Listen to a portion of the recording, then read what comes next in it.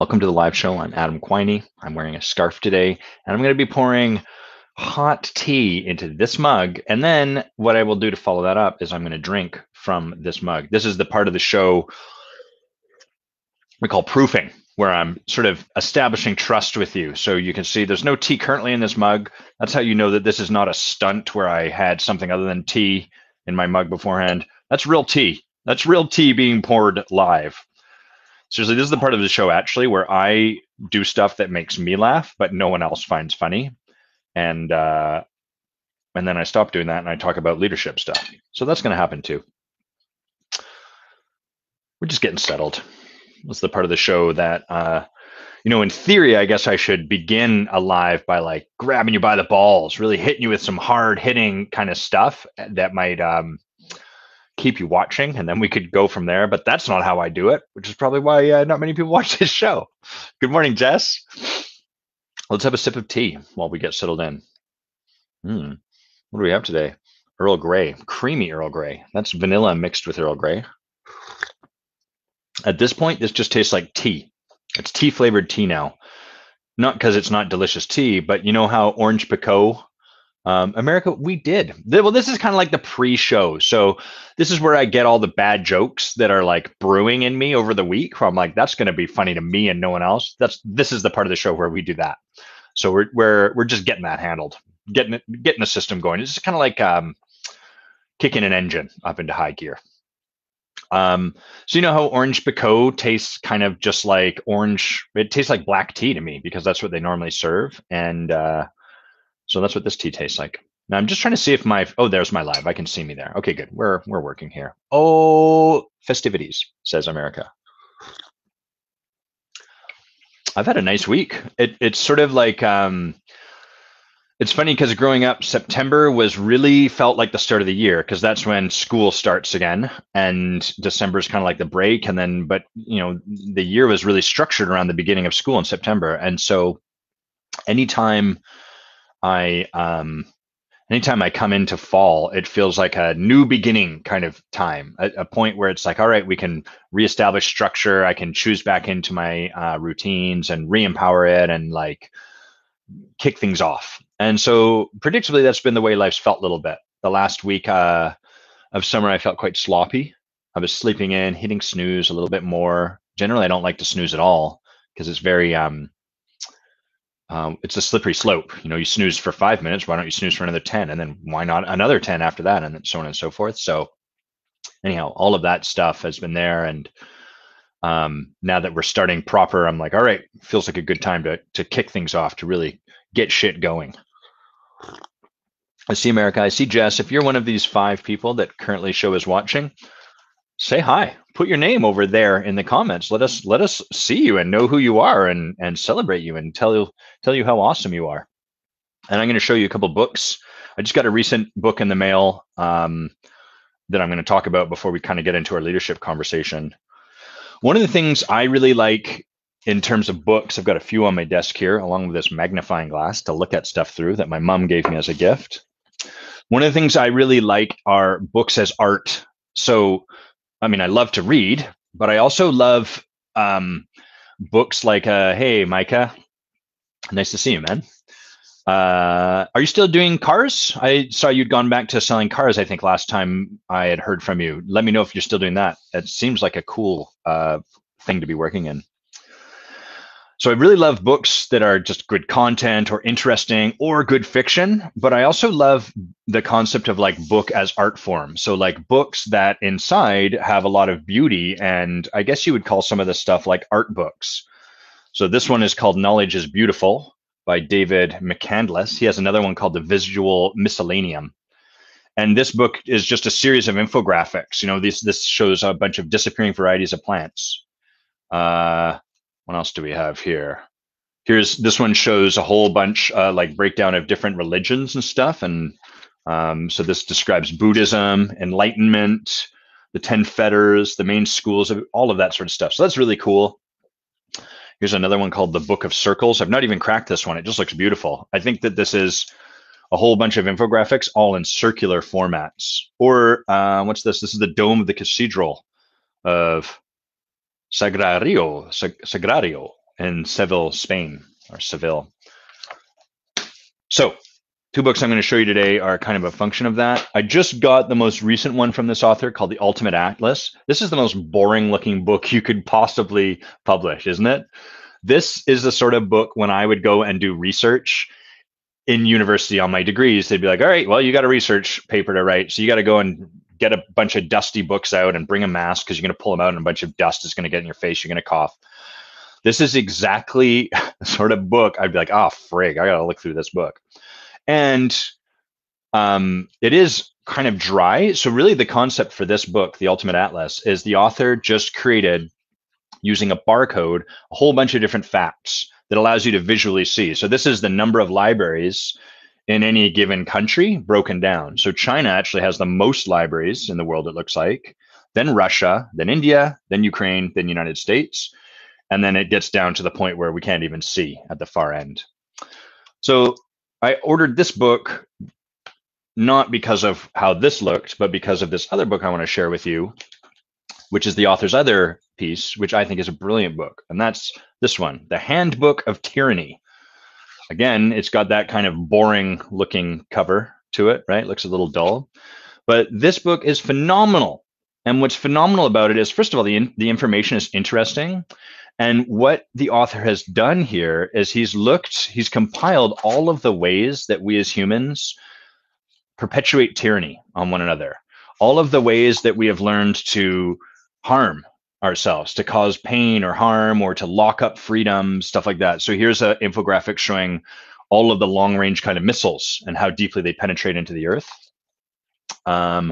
Here's one showing all of the different types of walls and fences that we use. So we've got like an electrified fence, we've got barbed wire, we've got in Russia, Mongolia, what do they use? So it's a really fascinating kind of book that simultaneously presents information that is just not there for me on a day-to-day basis. You know, I don't think about anti-vehicle barriers and how those are present in the world around me. But as you start to read this, you start to say like, oh, wow, my city or this metropolitan city is set up a little bit to prevent someone driving a vehicle into harming people. That's how they've set that up. And they also have really, I'll show you like one more really fascinating graphic they've got here about Africa. So this shows Africa's current, like how we've divided, colonialism has divided Africa up into countries. This is the division of Africa prior to any colonialism. So look how much more diverse the groups were over here, right? And then they all just got stuffed into, you know, however many countries exist in Africa. So fascinating book, highly recommend it. It's called The Handbook of Tyranny by Theo I don't know how you'd say that name. Duttinger. Herr Duttinger. Anyhow, really cool book. Highly recommend that. If you are like me, kind of interested in art books and interesting information you wouldn't find otherwise, and it's a lot more compelling to read through where there's visuals than just to like sit and read a book of dry facts. Micah, you quit your job. Congrats, man. Pursuing your soul purpose. I'm starting a spiritual-based practice next week, and right now I'm working on building momentum and trying things out and refining how I want to do business from there. Beautiful. Congratulations. It takes a lot of courage to leave our job, and it takes a lot of courage to return to a job. I really honor people on both sides of that equation. What happens in coaching often is people come into coaching often because of something they haven't resolved with their previous career. So I've had a number of clients like this where they have something about their current job or whatever they've been doing that festers, like, your time is rendered so invaluable, no one cares about your time, blah, blah, blah. And so they say, fuck you to the job, and then they leave and they become a coach. And what happens is their money dwindles and they become more and more urgent about their need to, good morning, Evan, their need to get a client. And what happens is there's no abundance in them. There's scarcity. There's fear about where the next paycheck's going to come from. How am I going to put food on my table? Oh my God, I have to make this work. And all of that energy then gets commuted across to the client. The coach can't really sit and allow the client the space to show up any way they do. The coach has urgency and attachment. They require the person that they're talking with to make a particular decision. Hire me. Or, and then from there, they do one of two things. They bulldoze the client into that, or they go all the other way to the other end of the extreme, making sure that they never push the client into anything so that they don't follow along with that impulse that exists inside of them. And both of these two paths make it really hard to stand for someone and to do so without any attachment. And so often when new coaches come into my practice and start working with me, one of the things that is like a kind of like a what's the right word here? I don't know what the right word is, but it's like a sharp moment where a breakthrough happens is often where they get to the point where they're like, I can't keep doing this without making clients, and my neediness is getting in the way. And with support, they get to the point where they're like, I need to go and get a job. And what's in their space is often this fear, like, if I go and get a job, that means I'm giving up on my dreams. That means that I'm not committed to this thing. In truth, going and getting that job often for them is the measure of them really truly getting committed for the first time. Hey, Maria, welcome. Happy Friday. In being willing to go and work a job while they build this thing, they develop like abundance. They start to not have to worry about money. And then they can kind of sit with all of this. They don't have to have anything to change because they know that they've got enough money. They know they have enough income. Now they can start to breathe. And so it's kind of funny where, I want to be clear, Micah, this is not about you. You just triggered this thought because of your courage in leaving your job. But often when coaches have to kind of come to that humbling moment where they have to say like, hey, I am able to do something that earns me cash. I need to go back to that and empower that until I can move on. That's what then actually that usually creates the abundance where then the clients start to come to them. And as long as they're holding their job at bay, fuck my job, I'm never going back there, that energy actually keeps them from getting clients. The same thing happened for me when I first discovered this profession, coaching and leadership, the sort of side part of it, or maybe it's sibling is a better way to describe it. I was in law school coming to the end. And at the end of law school, what we all knew we had to do was article, which is basically apprentice for a year. An articling student or articled student meant you could do everything a lawyer could do, but you had a lawyer checking to make sure you weren't flushing someone's legal personhood down the drain. That makes a lot of sense, right? Like, hey, we're not going to just turn you loose and have you fuck up someone's livelihood, because as a lawyer, you really do hold their legal, if a doctor holds someone's physical personhood, their physical life in their hands, a lawyer holds your legal life in your hands, and you can get into a lot of trouble that way. So you're apprenticing effectively under a lawyer. And that required a lot of like humbling, a lot of sort of, hey, do you have a job? Going out and asking, getting rejected, being told there's no jobs, schmoozing, all of the stuff that I was like, fuck that, I'm never going to do that. I'm going to be a coach. And there was a point where I was very committed to coaching. I was clear on that. And I was like, fuck law, that thing is dead to me. And so what I was doing was I still felt like I had to get a job. I was going back to the work I'd done as a computer scientist before I'd even gone to law school. And of course, as you can imagine it, everyone I interviewed with was like, why are you here? Why are we interviewing you? You're in law school. Why are you coming back to this? And then it was weird. That's why they thought it was weird. It was weird. I'd gone to school for this thing, and now I was kind of like flushing that down the drain or pushing it away, and it just left that energy in the space. And when there's energy in the space, we get curious. What's the deal with this energy in the space? There's some weirdness going on. And so for me, like I was just describing for the clients that I work with, and for a lot of us, there was this humbling moment where I had to be like, this is weird. I'm in active resistance to something and it's not serving me. I think what there is for me to do is to like humble myself and to kind of come back to my cohort and say, hey, I'm trying to find some work as a lawyer before I can take this thing off the ground. Do you know anyone? And what was amazing is when I came to that really difficult decision, it was really challenging for me to humble myself that way, because I'd kind of left law and gone towards coaching the way people tend to leave Facebook, which is like with a big long message. I've had it with this, and I recognize there's no intellectual discourse here, and you are all blah, blah, blah, that sort of bullshit. Such fanfare, such arrogance. that's how I kind of left as the law. And so I really had to humble myself. It was really tough for me, and I also had to come back to my friends and be like, yeah, I actually I need to article. I can't dodge this, and I'm sorry. And very quickly I started to share that. Difficult at first. I got some support from my coach at the time, and started to work with that. And then almost like, magically, I shared with one friend who's like, oh, well, I have maybe an opportunity that might work for you. It's here in Victoria, which is very, very rare, very hard to find any job in Victoria in law. It's very saturated. He was like, it's here in Victoria. I got it set up for me, but I've been really wanting to work in criminal law, and I've just got an offer for that. So if you want, I can put you in touch with the guy. And I was like, that would be amazing. And my friend put me in touch with this guy named Darren, who turned out to be awesome and was just the best principal I could work with. He and I had very similar senses of humor. We got along like fire. And so things rapidly started to shift for me once I energetically got over myself.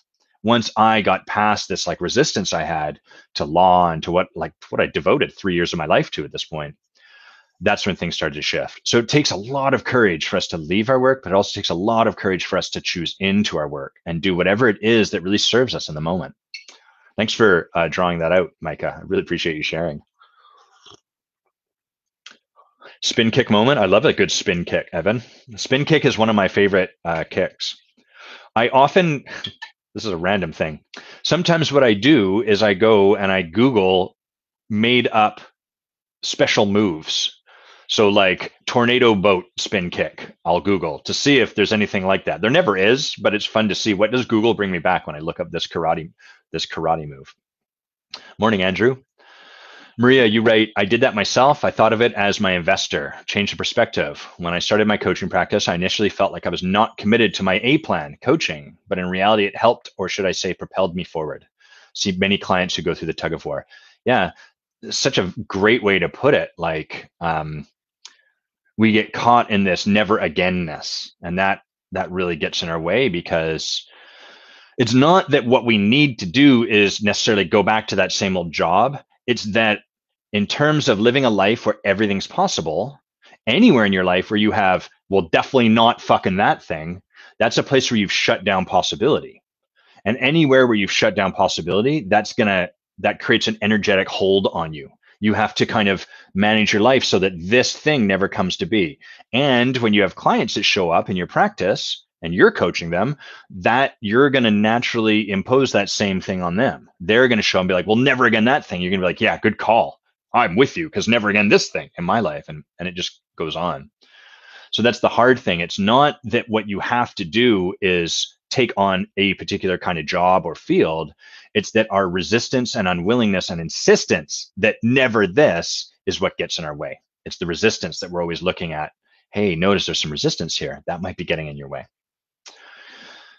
What special moves have you made, Evan? I agree with your statement, but I'd like to know some of yours.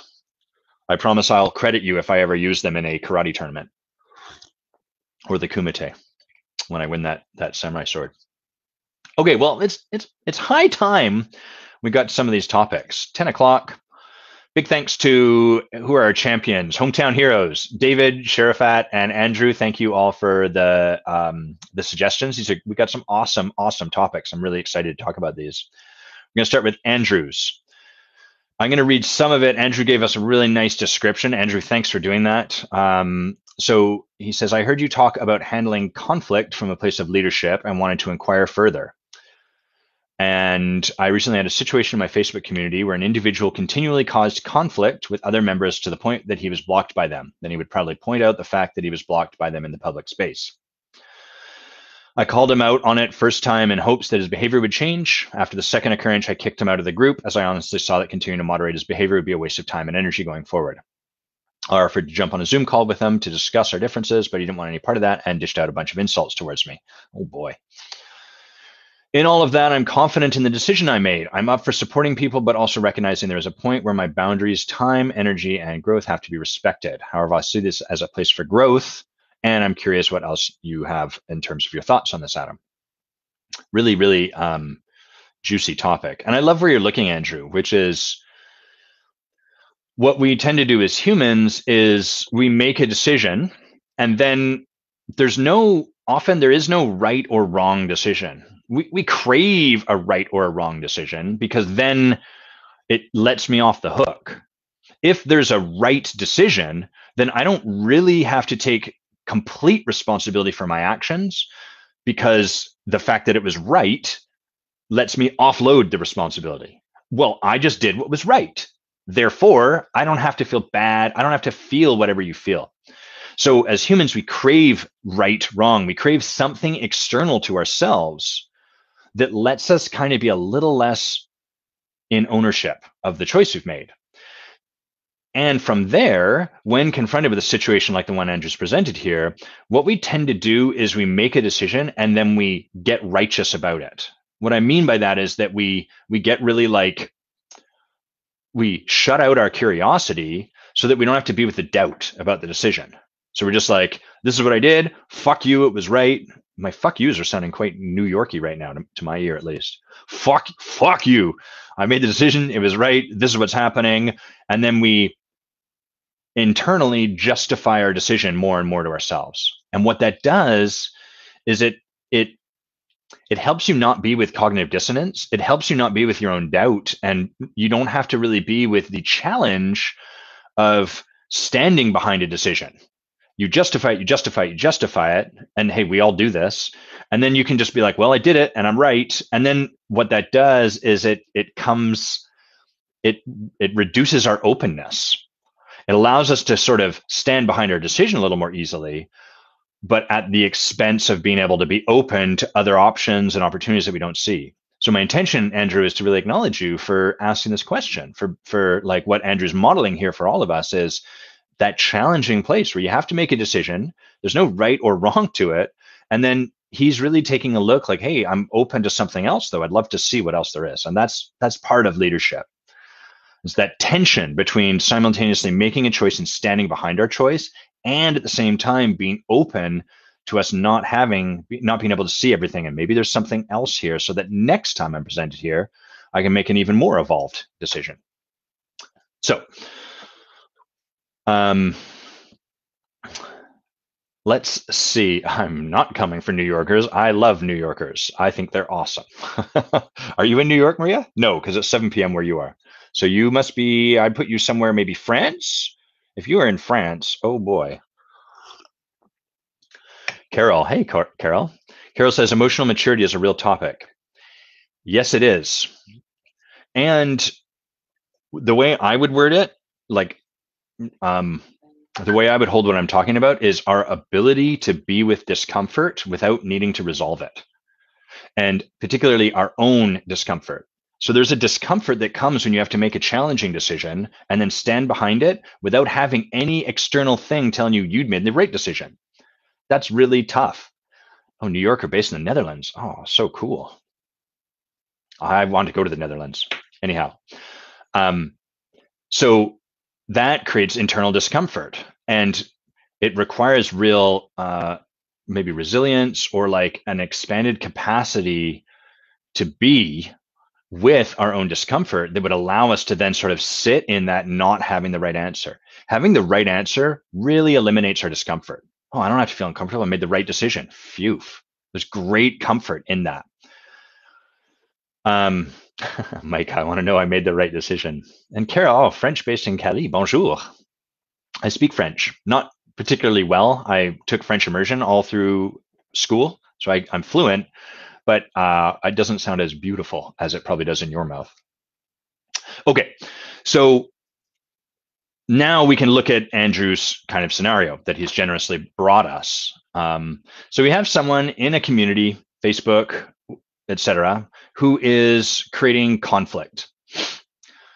The first thing that we want to be present to is different communities allow for more or less intimacy. What I mean is, if I'm face-to-face in a community with people, then I can there's more we can talk about.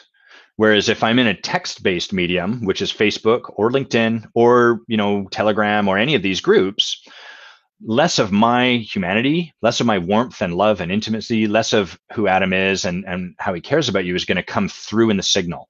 I'm just giving you cold, hard words, which means you're left to make an interpretation about what I feel behind the words I'm using. You don't get the signal. You don't get like, oh, Adam's saying this with a lot of love. You just see the words. Hey, I'm going to call you out. You are doing something wrong. Imagine I typed those words. Now I could say that here with you and be like, hey, I'm going to call you out. I really think that there's something for you to see. And you're going to feel, you're going to notice the softness in my eyes, maybe my heart, the sound of love in my voice. Whereas if I just type those words out, none of that's there. All you're going to see is I'm going to call you out, period. Whoa, full stop. Something, something, something, something. So understanding the way our words are perceived, the way our communication is going to get interpreted based on the medium in which we're communicating is part of being a leader. Hey, how, without me doing anything and without them doing anything, how automatically is like, what am I speaking through? How is my speaking going to get distorted or received no matter what? And we want to start from that place so that we can kind of like, okay, got it, getting a little more clear. And that way we can be more responsible and more impactful in how we communicate. If I want to offer someone a reflection in person, that's a lot easier. If I want to offer someone a reflection over text message, like sometimes my clients will text me, then I have to really, I want to go a little further. I want to make sure I include like a heart, or I want to make sure that I provide more affirmation because I'm conscious of the impact of a particular medium. They're not going to get my heart in my words. Maria, we may take you up on that. I love that offer. Carol, I'd love it if you'd elaborate on what you're talking about. Some people can't handle intellectual friction. When I believe it's a great opportunity, I'll just shoot you up. Boom. Carol just writes that right there. Carol, would you elaborate a little bit on, when you believe it's a great opportunity, and then I'll circle back because I'd love to hear what you have to say about that.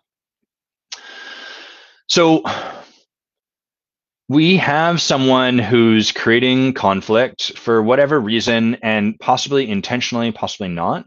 And then when someone sets a boundary, this person kind of holds it out like a badge of honor.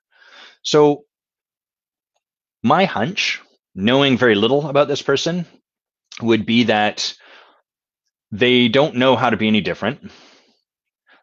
And I'm going to begin by assuming their heart's probably in the right place. Now, some people are just like there to troll. And if someone's there to troll, meaning like they're there to create upset and drama and hurt people, well, that's that. But it's really easy for us to begin from that place. And from there, there's not much possibility. If someone's there to troll, what do? You boot them out of the community. I'm not going to work with someone like that. It calls me forward and them forward if I begin. It doesn't mean I stay here forever, but I begin with that assumption. Hey, I'm going to assume this person's heart's in the right place and that this is getting created innocently rather than maliciously.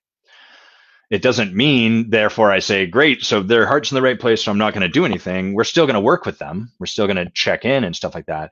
But it's where we begin our own stand for the conversation we're going to have.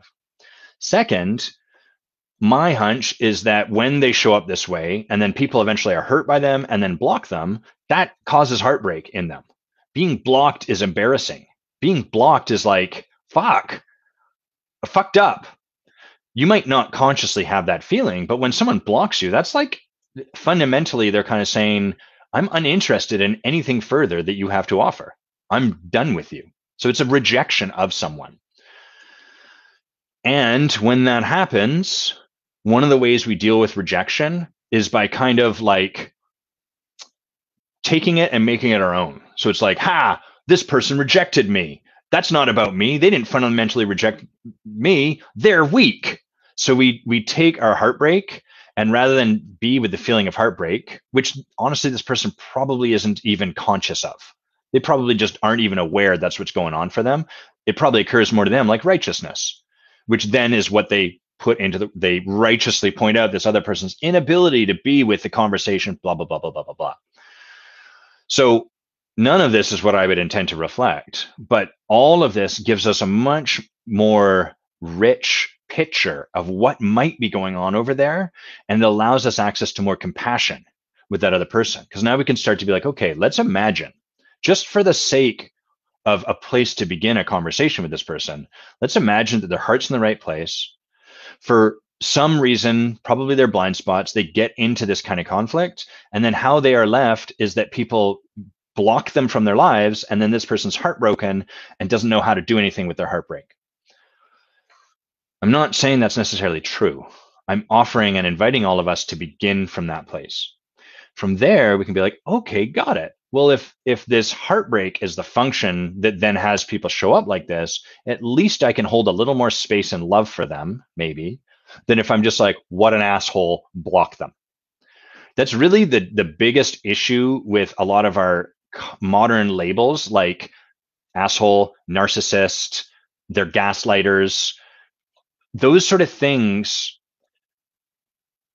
preclude the possibility of anything else. As soon as we're like, this person's a narcissist, we're going to relate to everything they do through the lens of them being narcissistic. There's no opening for any shift or anything like that. And we're going to show up to that conversation, and there's no room for anything different. We're going to show up and be like, how do I deal with this narcissist? Well, what do you do with a narcissist, right? You eliminate them from their life, your life. It's all over LinkedIn. See you, Maria. Thanks for hanging out. I'm just going to read what you said before you go. Most leaders don't comprehend that managing intellectual friction is crucial to create an ecosystem of brave collaboration, which is at the heart of leadership. I love your gift with words, Maria. If that is embraced in relationships of all kinds, it's transformational. It's all about communication. Yes, indeed. And connection and being with. So, so we've got a different way to relate to this person that might be a little more open-hearted and might have a little more space for them. It doesn't mean that we have to condone their actions. So just because we can open our heart and hold them with a degree of compassion and understanding does not mean that we then go, great, so keep doing what you're doing and try not to be such a shithead. What it means is that we are committed to relating to them a particular way while honoring the greater commitment in the space. So that's kind of what Andrew's talking about. Andrew, I'm curious, you said I called him out on it the first time in hopes that his behavior would change. So I'm curious about that call out. And if you imagine someone heartbroken and probably bumping into their blind spots, it can be helpful for us to remember that our blind spots tend to exist in places where we have fear or judgment.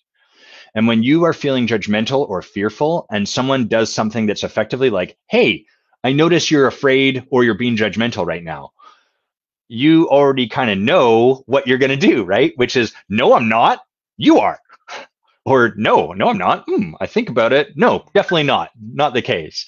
So it's really hard because when we are at our most afraid, our most fearful, when our blind spots are loudest, it's also when we're least able to receive the reflection. So I'm really curious what your call out looked like, Andrew, because often in groups, okay, great. So Andrew says, I called him out in a private conversation. Great. So we'll go down that path. But I'll touch on this first, and then I want to read some of what you guys are writing. Often we think like, I'm going to be a powerful leader and I'm going to stand for something in this group and I'm going to call this individual out. I'm going to call out the behavior. We live in a bit of a call out culture. You know, Twitter is a lot of that. You know, it cancel culture, call out culture. When you see bad behavior, call it out. That lacks a lot of compassion and it puts people on the defensive. And when people go on the defensive, they close further, which again makes it harder and harder for them to allow their fear, judgment, and blind spots to be seen by anyone, including themselves. And so, Andrew, I got you did something different, but I just want to take this moment to acknowledge that when we call people out in a way we think is powerful, it actually just recreates the conditions that have things go around in a circle. So we want to avoid calling people out. That often doesn't work. We want to connect with them and get curious. So now we'll go down that path. But first, let's see, what do we have here? Oh, hey, Adam. Nice to see you with us. Adam French, fellow Adam. Hello, Raf. Good morning. Micah is saying, God, oh, thank you. God, your content is so good and helps bring back to consciousness what I feel I've learned, but practice almost somewhat innately. Thank you. Thank you, Micah. I really appreciate that acknowledgement.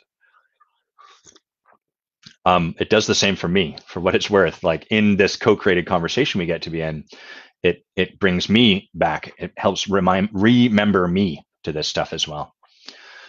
So Andrew got into a private conversation with this person, and I don't know what the content of that conversation was, and you don't have to share it unless you'd like to, Andrew.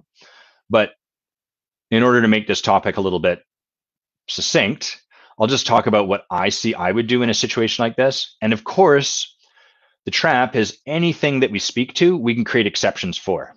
Like literally every time I've had my leadership developed, I'm like, this is going on and blah, blah, blah. And then someone's like, well, take this on, Adam. Here's what I see for you. I'm like, I already did that. Or here's why that wouldn't work. And usually when we're really stuck in here's why that wouldn't work, there's some level of incompletion for us. Like I'm caught on some story that means that this thing isn't possible, as opposed to the space where I can just practice. Like, well, let's give it a go. And what if that could work? And what is my belief that I'm operating over top of that tells me nothing is going to work? Because if I, as the leader, have a belief that nothing's going to work with this individual, it's going to be pretty damn hard for me to create any actual shift for that individual. I've already got a belief it's not going to be possible. Hard to make something happen when we're believing it's impossible. At best, what tends to happen is we end up just going through the motions, proving to ourselves and them that they're hopeless, and then being justified in it, and then we can fire their ass, shoot them out the airlock, and then we can get on and do the stuff that's meant to happen. So I'm going to read the rest of what Andrew wrote here, and then I'm just going to share what I would probably do.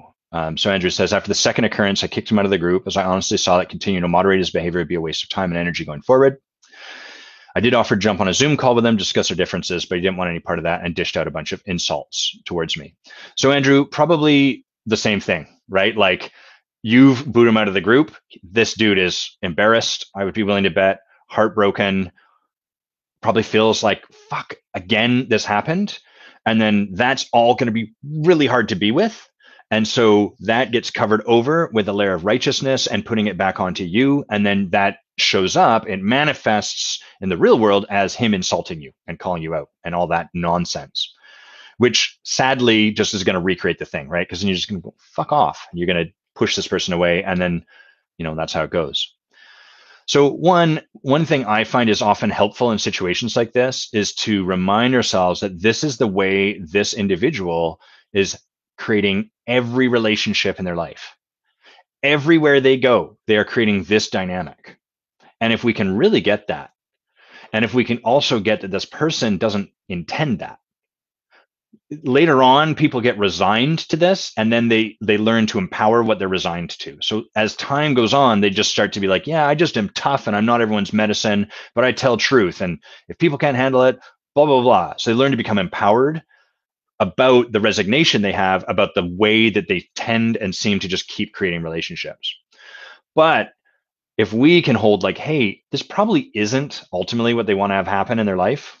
Rarely do people want to get rejected over and over again. It's just if that seems to be the only thing you can create, well, of course, you're going to learn to empower it. If we can get that this isn't really what they want and this is what they're creating everywhere, we can really get like, holy crap, that's a tremendous amount of heartbreak. That would suck to be this person who just can't seem to get into relationship with people without fucking it up. And just imagine in those quiet moments, maybe at 2 a.m, really when they've woken up and they're just sitting there, being with themselves, just imagine that feeling like, fuck, another place. They don't get to hear that voice very much because that's a hard voice to listen to. So over time, they're going to push it further and further down and it becomes harder and harder to hear. And then they become more and more justified in the way things go and in creating this. But that voice never goes away forever. It's like a blade of grass growing up through concrete, whispering in our ear, saying, hey, man, this sucks. I'm lonely. No one seems to love us. So being with that heartbreak, holding it almost for them, this is like part of the sacred duty of leader and coach is to hold that heartbreak, the heartbreak they don't even realize they have. And to really get that and be like, wow, that would fucking suck. That would be a lonely, lonely life. Thanks, Carol. I'd love to hear from you as you watch that replay. So thanks for being with us this morning or this evening, I suppose. So if we can get that and really understand, oh, this is the way they're creating it everywhere, that again gives us access to more space. Now, what do we actually do for an individual like this? First of all, it doesn't matter how much we can understand the heartbreak and really feel into someone and get that this is innocent. If people are causing harm, then we set a boundary. This exists in my relationship. Like the way my wife was raised was with a lot of verbal abuse. And So that naturally kind of tended to be a little bit when she gets, we learn from our parents, right? So when she gets triggered, she can get very loud, and sometimes she used to shout a lot. And I, for the longest time, was like, my job is to love this person and just receive whatever she gives me. And I will be the strong rock for her. I'll be the lighthouse and she can crash her waves against me. But there's a point where it just becomes abusive. There's a point where I have to find my own boundary, and I have to say, hey, I'm not a yes to being shouted at for an hour or whatever. I'm not a yes to being made fun of when I'm trying to support you. I'm not a yes to that. Doesn't mean I'm perfect. It doesn't mean that you're wrong or bad or anything, but I have a boundary here. So I want you to know, honey, I love you and I'm here for you. But if you start to shout at me and insult me, then we're going to end the conversation. And when you're ready to come back and talk to me, I'm going to hear it and listen to you and all of that. But I'm not going to just suffer abuse, because that's not my job. It's not my job, and I don't have to suffer through that in my life. So that's kind of like, that exists in our relationships. It's where we're drawing a boundary. Andrew, you're the leader of this group. There's a boundary, right? Hey, sorry, man, this is where the boundary is. For me, for this person, where I would want to really meet them is to, one, give them an experience of feeling gotten. I would be willing to bet someone who goes into the world and ends up getting blocked by people often has an experience of not being heard. So that would be the first thing I would do in any conversation, is rather than explain to them the impact of their actions, which is what we always want to do. We're powerful. I want to hit them with their actions. I want to really get how things have gone for them. I want to give them the experience of someone listening to them without an agenda, without a position, just really getting the way the world occurs for this person. What that's going to do is it's going to let the person start to breathe, because they no longer have to hold on to their position in defense that it's going to be taken away. Instead, they've got me on their side, just like, tell me how it is. What's this like? How's this going for you? What's your experience? What's the impact of this? Does this feel good? That allows us to really like, oh, okay, I don't have to righteously hold my point. So it allows them to start to open a bit. I'll speak to more of what I'm going to do. I just want to read what you guys have written here. Micah says, oh, my Lord, truth tellers bother me so much. Yeah, I know part of me does that too, or did that in the past, and perhaps internal shame and judgment around it. Probably a resentment towards someone else's unconsciousness due to a feeling of, I did the work, and I'm so much younger than you. Why can't you do it? Truth telling is a really safe place to be. And it's totally fine. There's a real gift in telling the truth. But what truth tellers often, self-proclaimed truth tellers, what they are unwilling and unable to do, like where their work lies, is meeting people where they're at. So me just telling you my truth, it's fine. I get to do whatever I want to do. But if I'm committed to leadership and to deepening relationships, and that my truth being told to you has an impact that's positive, right? Like if you just want to tell your truth and it just creates a bunch of mess and you don't care about that, fine, that's your option. But if you're committed, like, I want to tell my truth, but in such a way that it makes a positive impact in the world, well, what those people are stepping over is that we have to be able to gauge the level of truth we're offering to someone such that it meets them where they're at. Some people aren't yet ready to hear a truth. If someone's dog has just died and they love that dog, this is not the time to tell them like, hey, look, you cry all the time and you need to stop crying and start to activate your life. No, it's not the time to do that. And so often what's happening there is that the truth teller is unwilling and resistant to meeting the world where the world is at. There's like a selfishness in it, right? I'm unwilling to meet the world anywhere. So that's often what's going on there when people just have that sort of self-justified, self-righteous kind of truth teller thing. Andrew, you see, I definitely felt all of that in this situation, the hardship they must be facing. It was really a place where I was like, I spent a lot of time here. Do I want to continue this? And the answer was no. Definitely a place for me to look deeper. I'm thinking I'll reach out to this individual again from a different angle. Here's the other part I'll speak to with this individual is when we're asserting a boundary, there's kind of like two sides to it. The first is that we don't need someone to change at all. That's what a lot of people do with boundaries is once we've established a boundary, we then use it like a stick to hit people with. It's like, we're like, here's the boundary. And then people come up to them, we're like, whack, whack. We take our boundary up and whack them with it. That's not how a boundary works. What a boundary does is you put it here and you say, you don't have to change at all. I don't need you to be any different. I want you to know that I have a boundary and there's a consequence to stepping over it. But that does not mean you have to change who you are. That is different than the way most of us hold our boundary. The way most of us hold our boundary is I have a boundary and you must conform your actions to meet my boundary. No. The beauty of holding boundaries powerfully is it allows sovereignty on both sides. You get to do whatever you want. I am simply letting you know that I have a boundary around this and there is consequences to transgressing that boundary. If you step over it, I'm going to block you from this group. You don't have to do anything different, and I don't need you to do anything different. And what that does is it puts the power back in the other person's hands. When we say, I have a boundary and you need to make sure you stop stepping over it, we actually take power away from them. We are now controlling their actions with our purported boundary. Boundary is never something that forces someone else to do something different. It's basically a statement about a consequence of showing up a certain way. But in order for a consequence to really work or have meaning, people have to be able to choose into it or not. Right? So I have a boundary. If you start yelling at me, I'm going to walk away. You get to yell at me if you want. You're not wrong for choosing that. It's just that there's a consequence.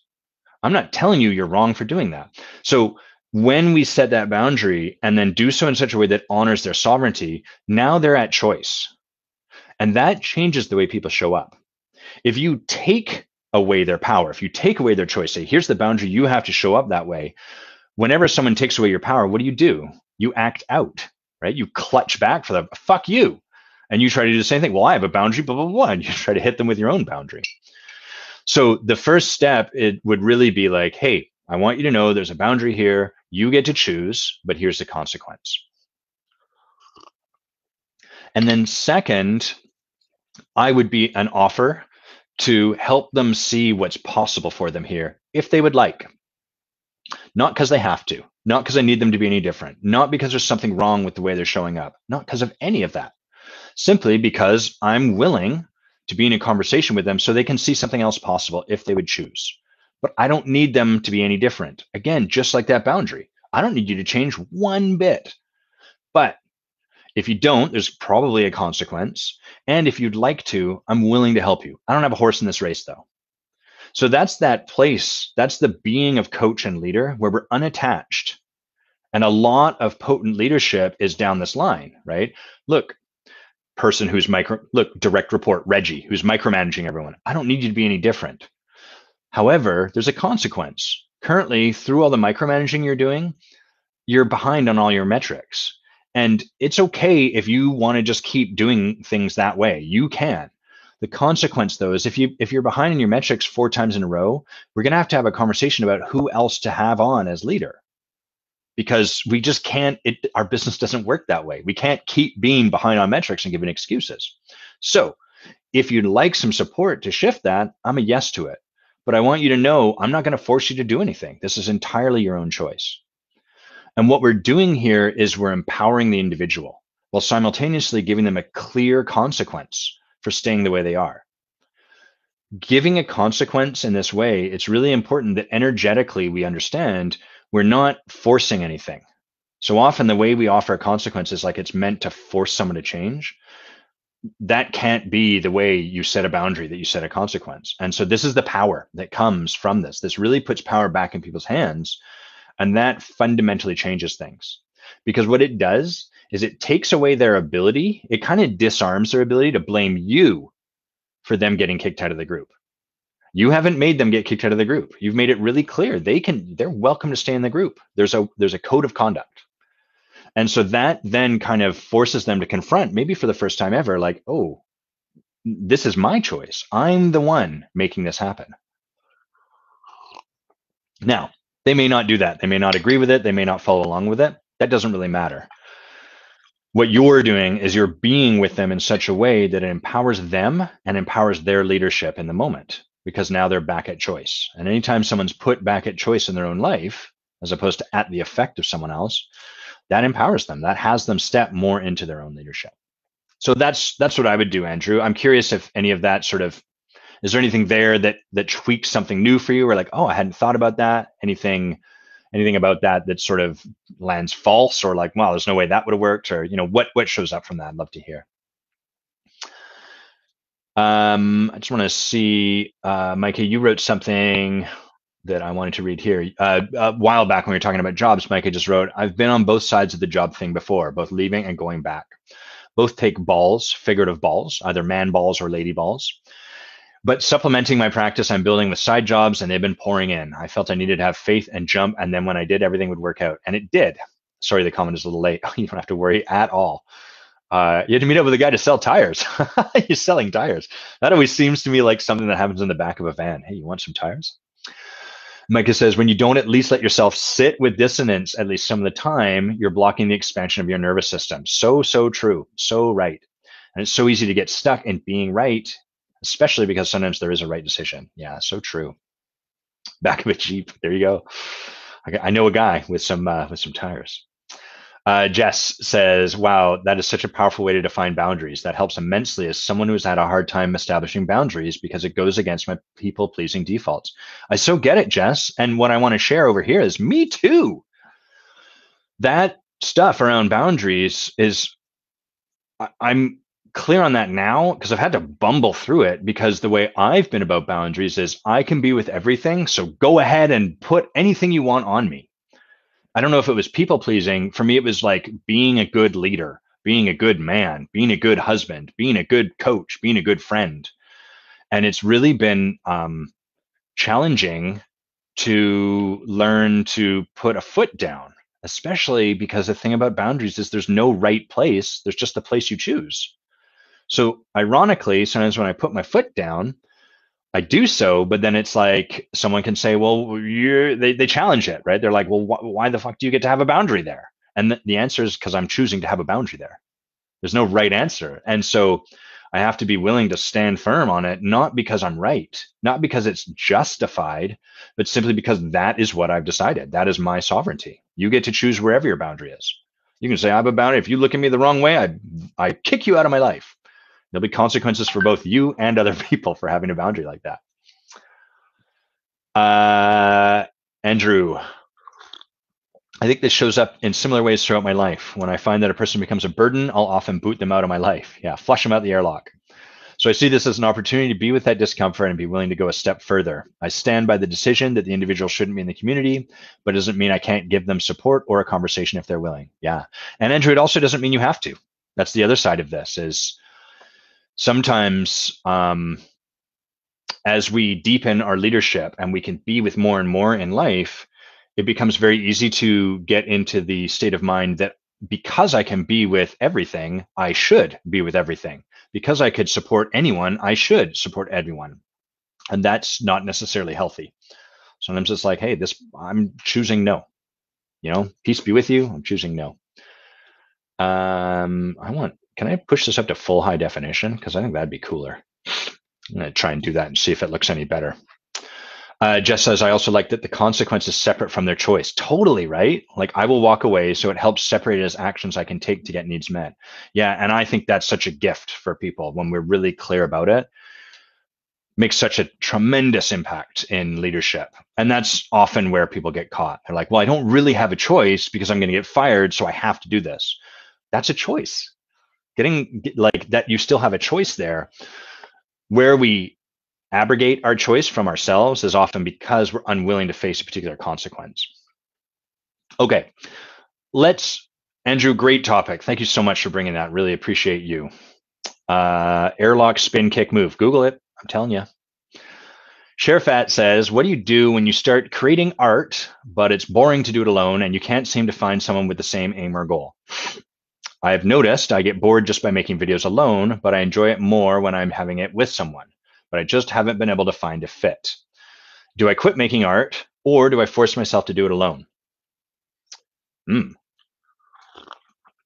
So the first thing I'd point to there is like, notice the binary nature that Sherifat's given herself. I can quit making art or I can force myself to do it alone. And that's the only two possibilities that are really available.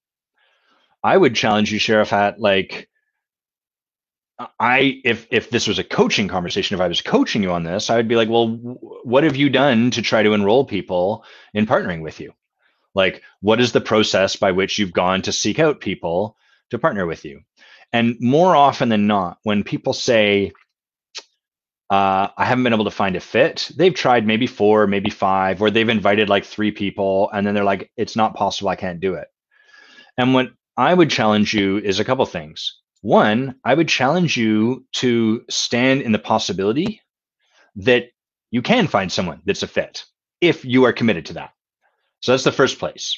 Right now, you've kind of, I'm asserting, removed that possibility. And where you're hanging out is I can either do art by myself or I can just stop making art. Those are my 2 possibilities. I would say if you're really committed to finding someone to partner with, you can find someone. So that's a starting point, that you are willing to stand in this possibility rather than take what I would assert is the easier way out and say it's not possible. So therefore, these are my 2 choices. Then, if you're willing to hold that belief that it's possible to create art with someone and to find the right person, then the second step would be commit to it. Meaning you say, okay, it's possible. I just haven't created it yet. And 2, now what am I going to do no matter what to make that a reality?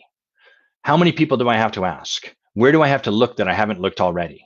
What am I going to have to confront internally? What might I have to be willing to face to actually create this? And to not let thinking about all of those things I just said stop you from taking the action that's going to move you towards that possibility. So we have to be willing to take action towards this. We have to, hey, I'm going to be committed to this possibility. Absent first seeing something as possible and standing in it, and then second, being committed to it, nothing will change. Nothing will happen. And then from there, I'd be curious where you get stopped. And I would assert, like, my guess is you get a couple of no's, or you do a couple of videos with people, and then you just like, you sort of get like, oh, it's never going to happen for me. And then the possibility bubble bursts. And then you go back to, I guess I either have to choose between this or this. What if it would take 100 conversations before you found the right person, but then you found the perfect person to create art with? Would you be willing to go and have 100 conversations so that you could have that result? Does it matter enough to you? Is this something you actually want?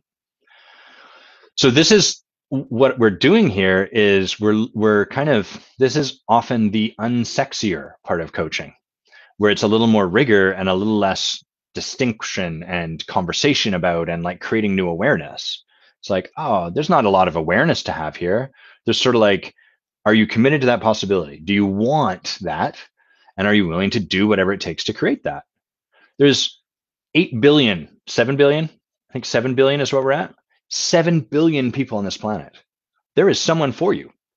There is someone that would be amazing in those videos, that you would have the best time. You just have to be willing to do what it takes to create that. The same is true when people go, Adam, when I talk to new coaches, they're like, Adam, it's not like it is for you. Where I live, no one loves coaching. Everyone's against coaching.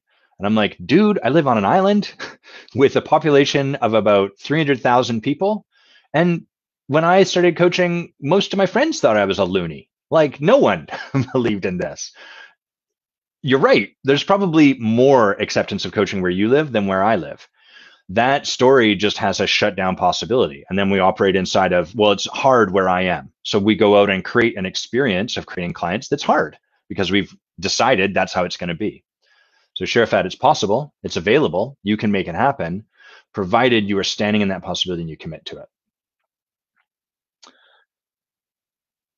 What is I had another one that was mine. Oh yeah, how to expand time. Let's talk about that. Let's fill our tea up. So, I'm just sort of trying to pull the pieces together here because, oh, Mike asked, just any idea what kind of art they're trying to create? I'm curious. I think Sherifat is trying to do videos like these. Like she wants to do lives, short videos, that sort of stuff. So I believe that's what she's up to, Micah. But you know, this would apply for anything, right? I get you're just curious because of that, but this isn't really about doing videos. This is about our ability to hold something as possible.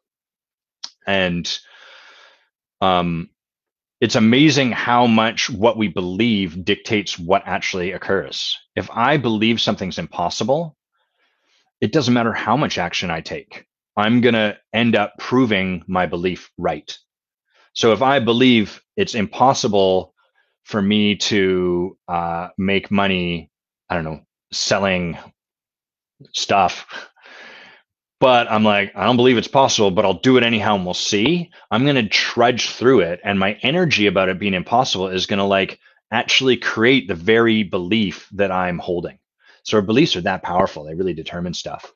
And Micah, any way we could connect? I might be interested in a conversation with her. That's why I was asking. Absolutely. Let's see if I can just tag her. Well, let me tag her here. Nope. But I bet I can reply. Oh, now it's going to do that. It's annoying. Okay, I don't want to do that here. I'll connect to you, Micah. I love that you asked that, though. That's so awesome. And I'm pretty certain that she would really enjoy. See if I can just no, it's not going to let me do that. Annoying. I'll put you guys in touch. I think that'd be really cool, really fun. And it is more fun to do this stuff together. That's why I'm here with you guys. You know, I don't have someone else in the same room as me, but like even this way, we get to be in a connected conversation. All right, Andrew, you say, my extent of expanding time in a sense right now has been with the 80-20 principle, and I'll say prioritization. The book Conversations with God was a good eye-opener into the dynamic that past, present, and future are all the same. Here's where people find time very dilated and tight, is when they're in what we could call like their survival mechanism, when they're under the influence or acting out as their shadow. So we'll talk a little bit about this before I get to kind of the main thing. When I'm coming from my shadow, I'm either overemphasizing something that is innately me, or I'm underemphasizing something that is innately me. So if I am brilliance and I'm around a bunch of people that I'm afraid might think I'm dumb, my tendency might be to go out of my way to prove my brilliance. I use big words. Maybe I'll be a little condescending in my tone. Maybe I'll adopt a fake British accent, whatever it happens to be. And if I'm around a bunch of people where I feel justified or not, I create the idea that they might be intimidated by my intellect or make fun of me for it, then I might dumb myself down. So I might go out of my way to reserve the opinions I have about foreign trade. I might not bring topics like that, or someone brings that topic up, I might just sort of like, oh yeah, it's tough, and move on. So in either of those situations, I'm expressing something into the world that is out of alignment with what would be truest for me to express. I'm either overemphasizing or underemphasizing. So that's kind of how our shadow goes. And ultimately, in both of those cases, what I'm doing is I'm in a degree of resistance to my being. I'm resisting being what I am innately. Instead, I'm projecting something. I'm putting on artifice. I'm performing something. We could draw on this for literally any quality of being that you guys want. And if you want me to talk a little bit about a particular one, just shoot it in the comments there, and we'll do a bit of a side channel. But like any quality of being has flavors of this, where we put something forward. And so, for example, if I was still with that brilliance and I was working on a project, rather than trust the brilliance I am as being just naturally there, I might get halfway and then just quit, or I might like over prepare. We got any over preparers in the conversation today? Like, you know, the people that are like, okay, I've done this much, but now I'm going to throw it out and I'm going to redo the whole thing. And then I'm going to edit it 58 times and then I'm going to rehearse it 27 times. That's exhausting. The reason that's exhausting is because you're in active resistance to the innate brilliance that's there. You're not just trusting. Like, there was a part of you long ago that was like, this is done and good, but you couldn't trust it. And so you then got into overperforming. All of that artifice is what drains us. All of that artifice is what has us feel like time is scarce and slim and running out and there's not enough.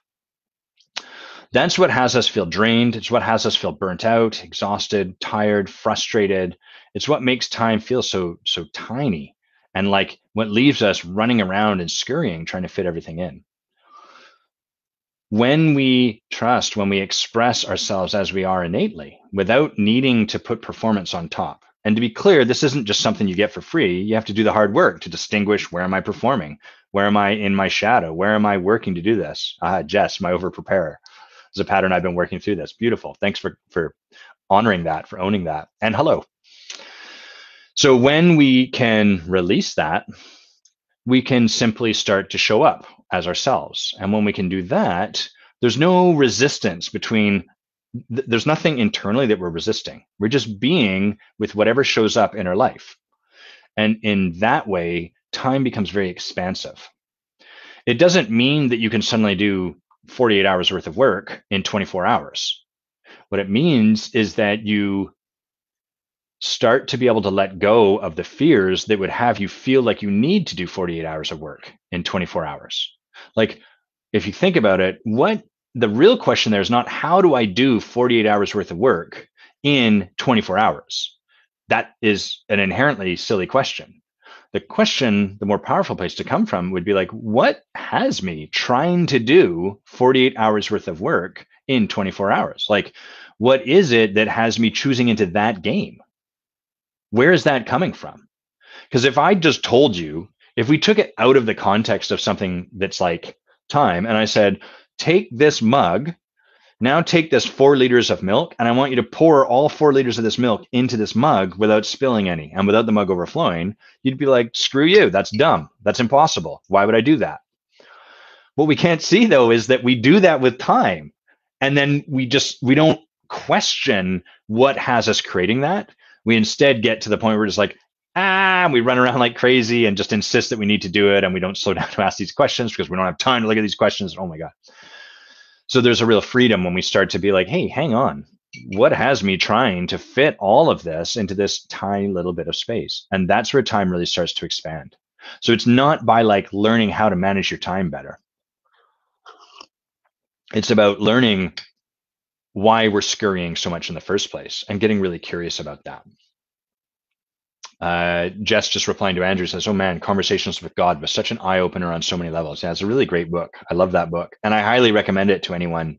I'll just pop it into the, can I put it here? Let's see if this works. Conversations with God by Neil Donald Walsh. Boom. I think Jess just wrote speed up to slow down. Where are you there? But I think it's the other way around, isn't it? Slow down to speed up. Yeah, that's right. Yeah, just followed up. Boom. Nope. Had that backwards. Slow down to speed up. The funny thing about those pithy statements is that they're simultaneously so true, but in their pithiness, they become like jargon. They become like what's that word I'm looking for? Like pablum, like just irrelevant almost. Like, yeah, it's a throwaway line. Oh yeah, slow down to speed up. If you're the smartest person in the room, get into a new room. Slowing down to speed up is hard because a lot of people don't understand what has them going so quick in the first place. So simply trying to address the behavior on the surface, yeah, you'll slow down, but you haven't addressed really what any of that is about. So it's going to find a new way to reassert itself inside of the new actions you're taking. I'll give you a funny example of this. I used to play a video game called Hearthstone, and I'm a very passionate guy. So when I get into a video game, I don't just want to play the video game. I want to be the best at it. And so I listened to this podcast by these 2 guys who were very brilliant and talked about strategy in this game. And they were both lawyers, which was cool too. There was a period where I reached out to them to see if I could coach them. I wanted to kind of get into coaching high-level video game play, e-athletes, e-sports, but that fell apart very quickly. But they would do this podcast, and they had great degrees of brilliance, very, very, very smart people. And one of them I remember was doing, his friend had not shown up for this particular podcast, and he was sharing about this new set that was coming out. And as he was doing so, he was talking really, really quick. And he said at one point, he said, my editor tells him we got to do shorter episodes. So I'm really working to try to get all the way through this. And the result was he had like an hour and a half, 2 hours. I think it was actually 4 hours worth of content. He did it in 2 hours, but he achieved that by talking twice as quick. So that's not really changing anything, right? Like, yeah, the episode is shorter, but there's no underlying shift in that. And so that's an example where what's really going on is this guy's brilliant. And I would assert, my hunch would be that there's a part of him, like a lot of people with brilliance, it's like, I need to get all of what I can understand across. I can't give people a bit or a bite or like a piece and let them connect the dots. I got to do it all for them. And otherwise, they're not going to get it. And from that place, his choices are kind of like, well, spend 4 hours, or since my editor said do 2 hours, I give them all of that just faster, more compressed. And not surprisingly, you can imagine that's going to have even less of the impact. That's not better. That's going to be even harder to have that come into your head. And what people are probably going to end up doing is just listening to it at half speed. So you just have the same 4-hour podcast. So there's an example where, Micah, there's an example where addressing the behavior on the surface without distinguishing what's really at play underneath it does not make the difference we hope it will. And this is what most leadership approaches are engaged in, is like addressing the behavior on the surface. This is what most call out culture actually ends up doing. It calls out the behavior without any curiosity about what's going on underneath the surface, without any inquiry into the actual human being at play. And so at best, it has people then like, I'm being called out. They change their behavior on the surface, but whatever is underneath that was causing that problematic behavior in the first place never gets addressed. In fact, it just gets pushed further down because shame is attached to the call out, which then further decreases your ability to bring it out and look at it with the light of day. It's actually quite re-traumatizing or re-wounding, this sort of like culture we live in.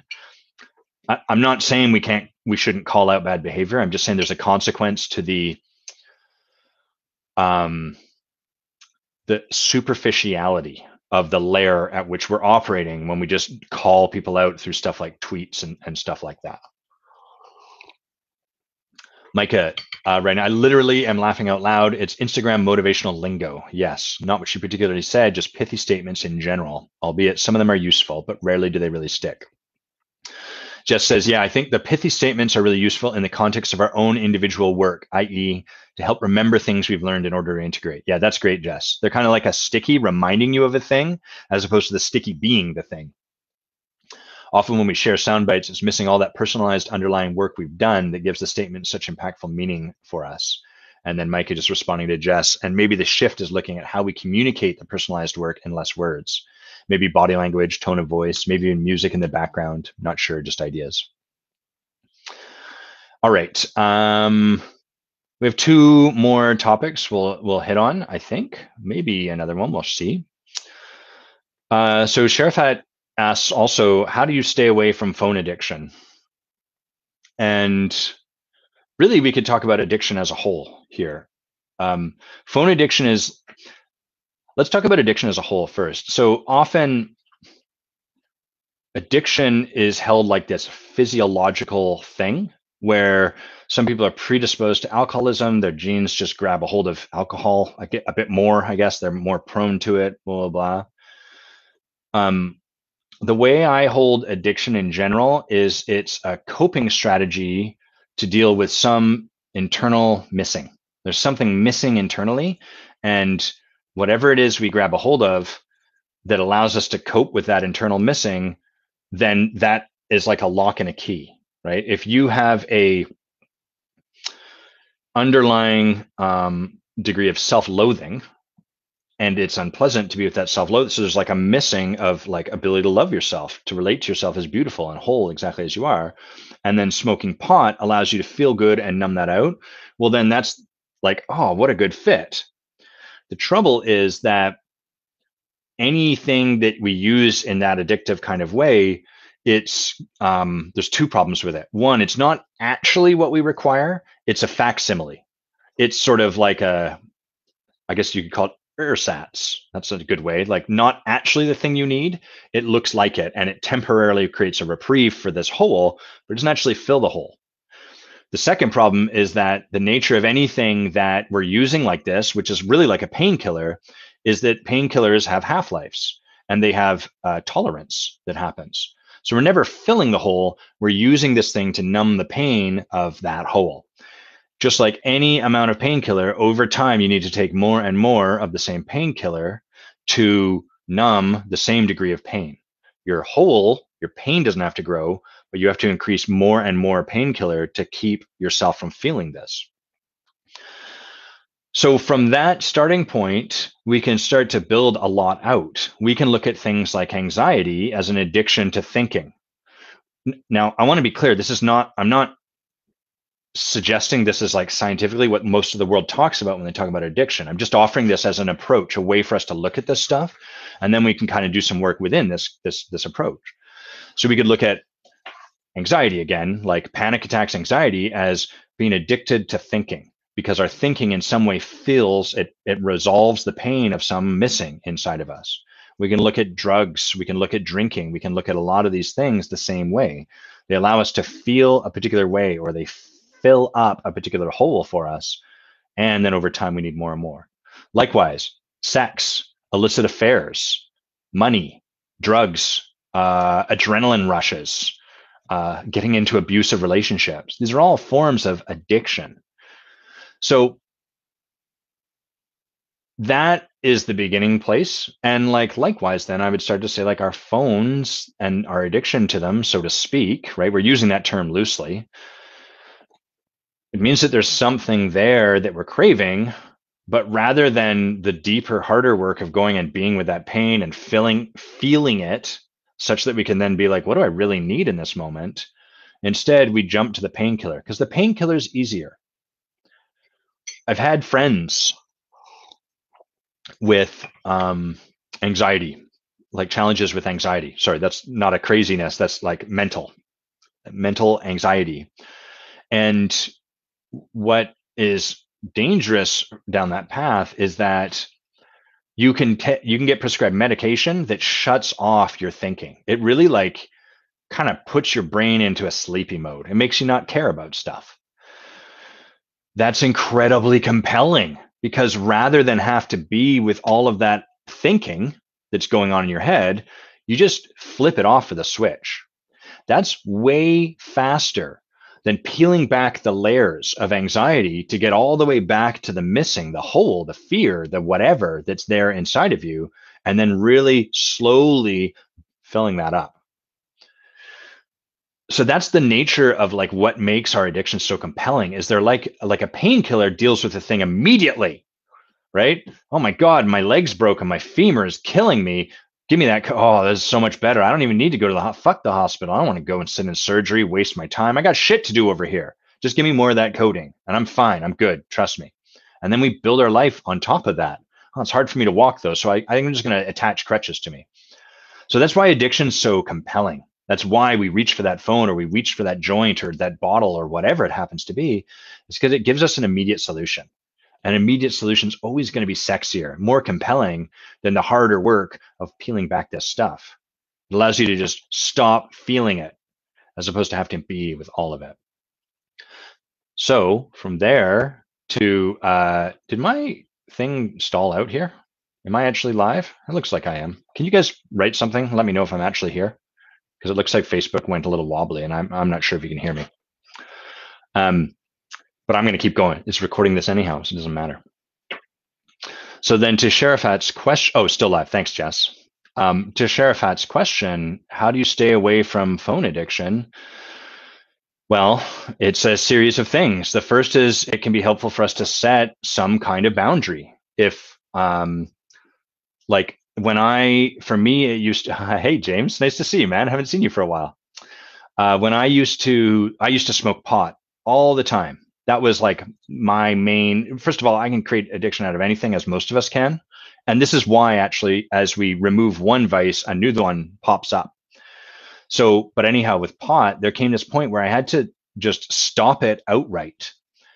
And, there's friends that I like to get stoned with and we'd hang out and be like, oh man, never. And really I was like, it's not that I can never smoke pot. It's that right now, I have to take it off the table completely so that I can do the hard work of being confronted with whatever's there's here for me to confront. And until I've done that, I can't really get stoned because getting stoned keeps me from being with that. And so I have to take this. Oh, you're going to hear. That's why I was asking. Enough. Stop that. There we go. And so I had to take it off the table, and I had to let go of the idea that I was ever going to come back to it. And what that then did is it forced me to reconcile with, like kind of this God-shaped hole that I had, this loneliness that I felt in my relationship, the safety of getting stoned and masturbating rather than creating a thriving sex life with my wife. Like all of these things, I didn't really have to face as long as I was smoking pot. Because I would smoke pot and then get super creative and be fascinated by dry toast. And then I never had to confront my boredom. I never had to be with any of that stuff. So the best way usually to deal with our addictions is to kind of like, if the phone is your thing, take off the stuff that you keep going back to, right? If it's like the game that you love playing, there's a point where you might have to say, hey, I'm going to take that off the table for now so that I can do the harder work of going inwards. And it's really not, it's not easy. The important part though is that we don't just want to abstain. So that's what most of us do is we abstain and then we white knuckle through it rather than now I'm forced to confront this pain and this stuff. Can I feel it? Can I feel whatever is there that's driving me to reach for this? James says, thanks for sharing this, James. James says, I smoked pot every day for almost 25 years and then took it off the table almost 2 years ago so I could be with me and pay attention to me. Yeah. Anything you noticed like that you'd be willing to share, James, that has like shown up for you as a result of that? For me, I really like boredom was a big one. And I would say my ability to be fascinated by more and more of life, like my ability to hold more and more of life with reverence has come from having to reconcile my boredom. Oh, these moments when I check out from life, it's not that life is boring.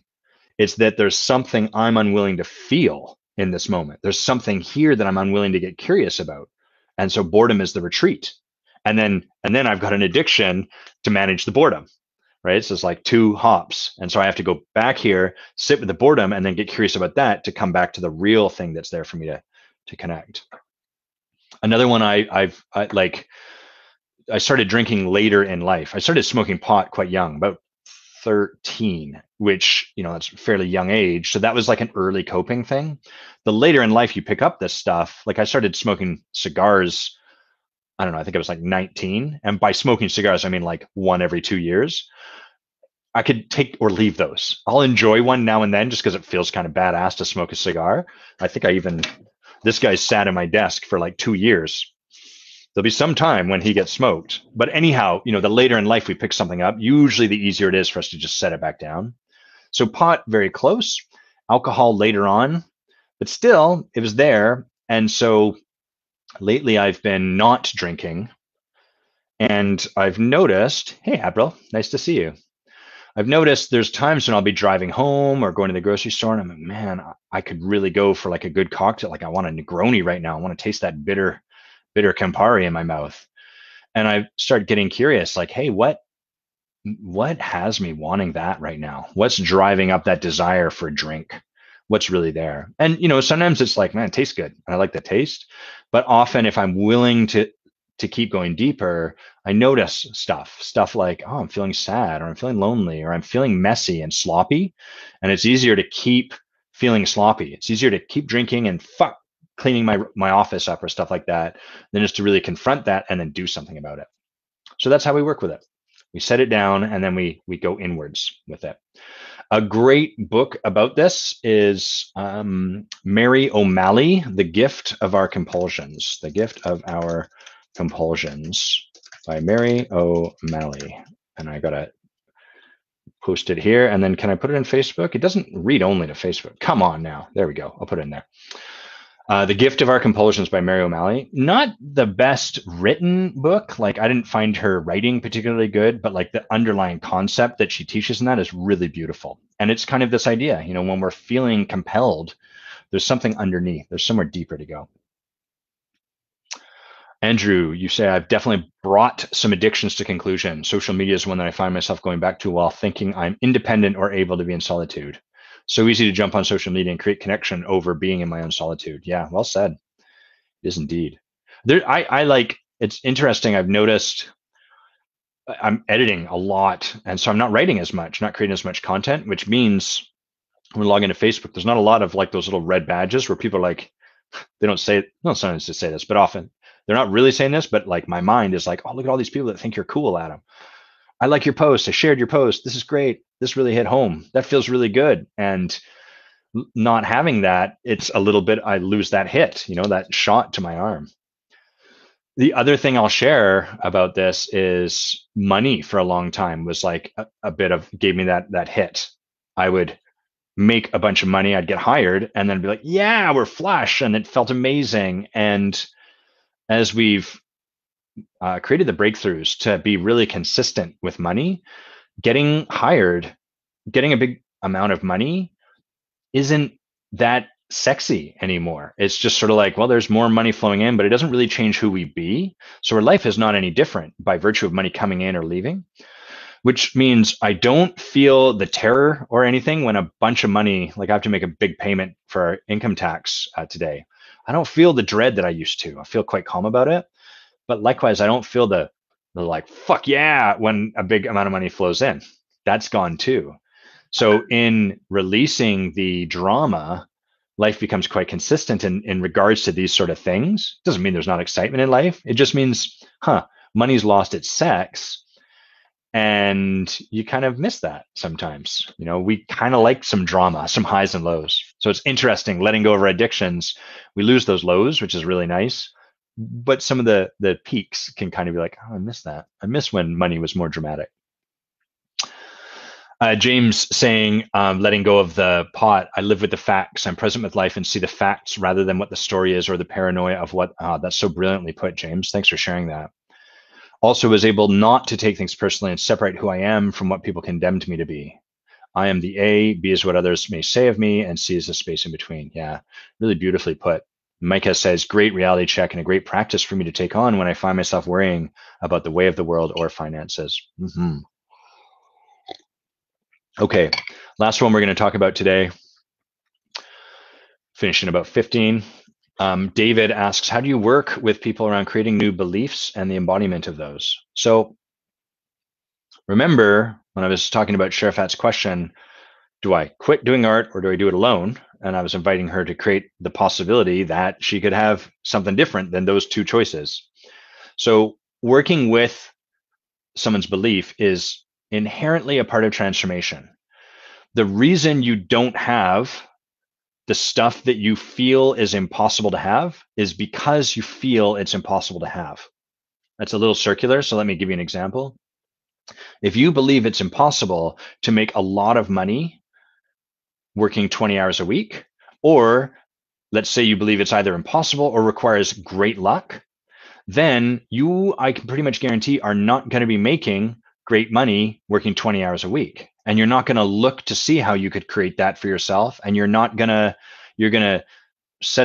disbelieve, you're going to set aside any evidence, filter it out for people that are doing that, or you're going to attribute what they're doing to great luck. So it's self-containing. Our beliefs dictate what's possible for us. And if we believe something's impossible, it's not coming into our life. It all starts and ends here. No one's going to come and prove to you otherwise because your beliefs are self-filtering. So anytime as a leader or a coach, we want to support a team or people or our organization to create something that is not inside of our existing paradigm, we have to start by shifting our belief.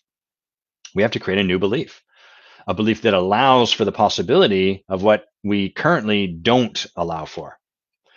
So maybe I'm working with a law firm and they're like, yeah, what's possible, what the market can allow for. Market is usually one of the ways we justify our beliefs. The market can allow for us to raise our rates by 10%. So our choices, Adam, are we could either get a 10% increase or we could double our profits, but that would require doubling the amount we work. So those are our two choices. And I might be like, well, do you want to double the amount you make? Like if you could do that and it wouldn't require one of those two options, would you want that? Totally. Okay, great. Would you like to work around that so that we can create that possibility rather than have it be impossible? Yes. Great. So from there, what do we have to do? We have to begin with a couple things. First, we have to, hold on, let me give you the altitude before I dive into the muck. So we have to help them create that new belief such that they can see a possibility for themselves where they are actually able to double the amount they work and work half as much. Currently, that is impossible. They are just looking here. This is the bubble that they can currently have stuff in, and there's no room for that. So if we want to support them to create a truly transformational result, they're going to need to create a new belief. To do that, the starting point first is to get a sense of our existing belief and its limitations and what it provides us. And the tricky part there is that our beliefs don't occur to us like beliefs. They occur to us like the way the world is. That's why, like, you can, I'm just going to read what Sharafat wrote against. This is such a great example. I've noticed I get bored by making videos alone, but I enjoy it more when I am having it with someone, but I just haven't been able to find a fit. Do I quit making art or do I force myself to do it alone? There's not a thing there like, how do I shift my belief about this so that I could have a different possibility? What there is these are the choices. So you can find, you can see, you can sort of like sniff out your beliefs by beginning to ask yourself, like, where am I sort of, I can have this or I can have that. That's what a belief typically does. It gives you a set of choices, and that's the choices that are available, as opposed to like it's all on the table. It's all abundant.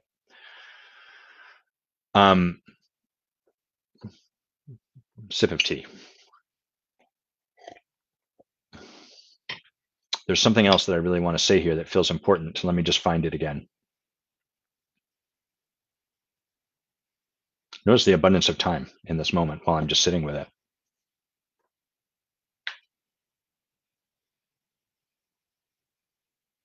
I'm not sure what it is. It's going to come to me as I'm speaking.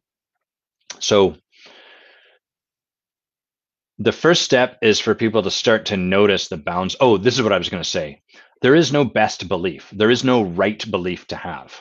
You don't have a set of limiting beliefs and then a set of powerful, amazing beliefs. You just have beliefs. And the bad news is every belief is inherently limiting. Every single belief you have, there is no such thing as a belief that doesn't limit scope to some way, because a belief imposes some particular lens on the abundance of the world. So that's not bad. That just means we want to get out of this notion of, oh, that's a limiting belief and that's a good belief. And we just want to start to hold all beliefs as simply beliefs, so we can look at them a little more agnostically, a little more neutrally. So initially, what we want to do with this law firm or with a client or whatever is support them to just see the belief, kind of like helping a fish see the water they swim in. Until a fish can start to distinguish the ocean that they're swimming in from something else, from the land out there, we can't really do much. Evan, exactly. It's self-limiting. That's exactly what I'm saying. You and I are in agreement, you slippery scoundrel. So we have to help that fish see the water. We have to help this set of lawyers. We have to help, et cetera, et cetera. We have to help these people able to see the beliefs they have. So the way we do that is we begin by asking questions like, okay, well, tell me what currently feels like it is possible. Tell me what currently feels like it's impossible. That gives us a bit of like black, white, right? You can do this, you can't do that. What are the reasons why this feels impossible? It might be like, the market says this. Okay, great. What else? Well, clients, blah, blah, blah. And what we're doing is we're elaborating on that particular belief. So rather than just, it's just the way it is, now we're starting to get curious. Why is that just the way it is? Tell us more about the scope of this belief. Go deeper into it. People often want to stop their inquiry at this point because they haven't really done much. So they'll say things like, well, it's just the way it is. And I'll be like, great, tell me more about that. And they're like, I don't know. Do you have any ideas, Adam? No, dummy. This is your belief. Do your work. This is your work to do. The extent to which you're willing to get curious and do the hard work of like intellectually excavating this stuff and really answering this for yourself is the extent to which you can start to break free of this belief. So are you a yes to that? Yeah. Great. So why? And they're going to give you all the reasons. And often these reasons don't occur like beliefs, they occur like absolute concrete truth. Our clients, no one in this field charges more than this. Okay, great, we'll write that down. It's impossible, blah, blah, blah. Great, we'll write that down. Clients won't do this, blah, blah, blah. Okay, great, we'll write that down. So that's all the beliefs. And then the next thing we want to look at is all of the actions they take to compensate for these beliefs. So given that client, you have a belief, that clients won't pay this much, or we could even call the truth, what do you do then as a result of that? Well, we adjust our rates accordingly. Oh no, is my sound cutting in and out? Jess, that's very annoying if that's the case. Please, someone else let me know if that's happening. So we've got all these beliefs. Now we look at all of the actions. Yes, Sheriff Ad, I've answered both of your questions. Now we have all these actions. What do you do by virtue of the fact you believe the market can't bear this? Oh, well, we only charge that rate. Okay, great. What else? We when we do charge more, we go out of our way to explain it to our client, and we're very apologetic about it. Okay, great. What else? So you start to get all of the actions they take from their beliefs. And then lastly, we want to look at what is like the world that ends up getting created by virtue of those actions. So like, what did those actions ensure is impossible? If both of these things are the way the world is, that you believe this is true, and these are the actions, where does that leave you? Well, it means that we can never really feel good about charging a full rate, like the rate we believe we're worth. Either we don't, we undercharge, or we sort of placate. We go out of our way to apologize to a client, and then we feel bad, and the client feels like bad, like we've done something wrong. Okay, great. What else is impossible? So what this gives them is it helps them really see the totality of this belief. They can see all of the stories about it. They can see all the actions they take as a result of those stories, and they can see what those actions then make true. And what will naturally happen as people do this is they'll see that it starts to wrap back in on itself. If you believe that you can only charge this amount and clients will complain if not, and if therefore, anytime you charge above that amount, you apologize profusely to your clients, then that's going to make it really hard for your clients to feel good about you charging any amount above a certain point, because you're all apologetic. And when people are really apologetic about something, we're like, well, they obviously did something wrong. And as a result, that's going to reestablish, it's going to prove further that belief that clients don't want to pay above a certain point, blah, blah, blah, blah. That gives them the whole picture of their beliefs. And then what we can do from there is have them go and start to bankrupt it. So what that means is that people go and now notice this happening everywhere in their life.